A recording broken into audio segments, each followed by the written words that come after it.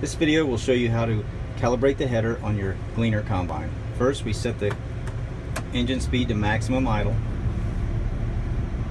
Press and hold Cal 1.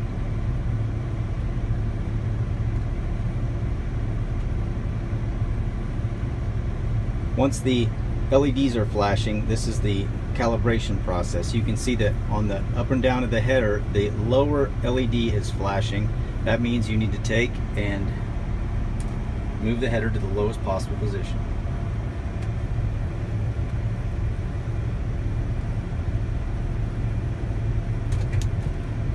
Once that is completed, press Cal 2.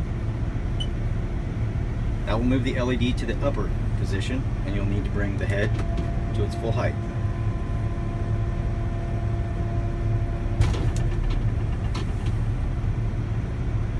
Cal 2 again.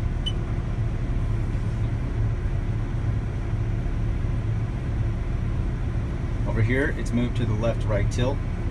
It's showing you to do left, tilt.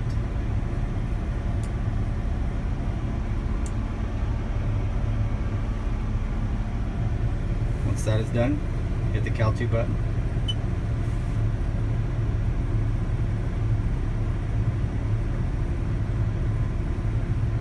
And it'll switch to doing the full right tilt.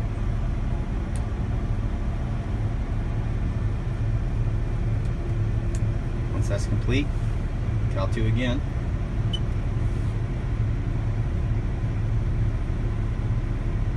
Once all LEDs are flashing, bring the head to the center position. You can see that on your C2100.